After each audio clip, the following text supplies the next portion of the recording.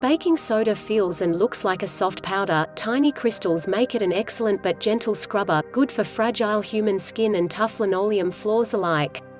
These baking soda crystals can be used in many simple personal care applications, and, indeed, are in many commercial products.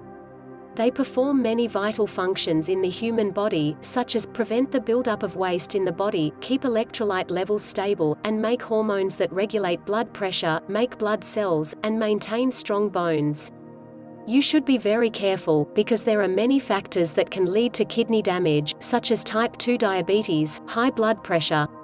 But don't worry, because repairing the kidneys after damage just may lie in a common household item, baking soda. We are going to show you how to cleanse and improve the function of your kidneys with just 1/2 teaspoon of baking soda. How it works: the endocrine system produces hormones and enzymes to help digest food into safer chemicals that the body can process. The pancreas is usually the organ that produces the majority of sodium bicarbonate to protect the kidneys during digestion. Sometimes, the kidneys will produce additional amounts, depending on the type of food you eat.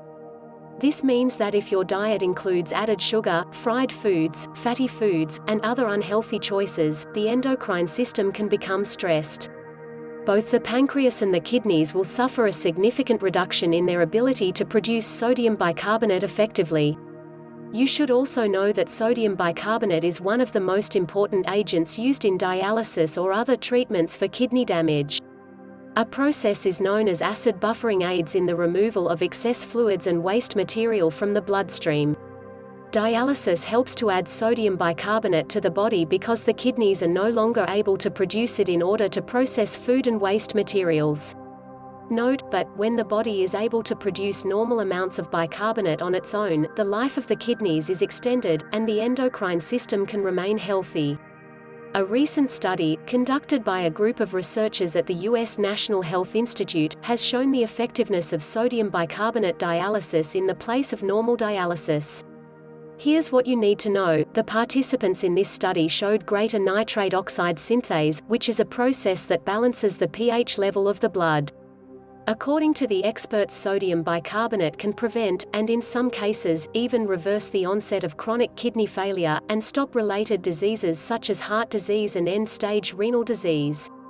This is very important for you to remember. Make sure you consult with your doctor, or you should talk to a health care professional before starting any type of treatment. Day 1, you need to dissolve 1/2 teaspoon baking soda under the tongue. Day 2, you need to mix 1/2 teaspoon of baking soda with 1/2 teaspoon of salt into 1.5 liters of water and drink each day for 2 to 3 days. After the second day, you need to reduce your daily dosage to 1/4 teaspoon of baking soda and 1/3 teaspoon of salt. And, one last thing, as we said, kidney damage can be caused by living an unhealthy lifestyle. So the best way to protect your kidneys is to maintain a healthy weight and a healthy diet. This is why you should eat healthy food, drink plenty of water and avoid salty and processed foods.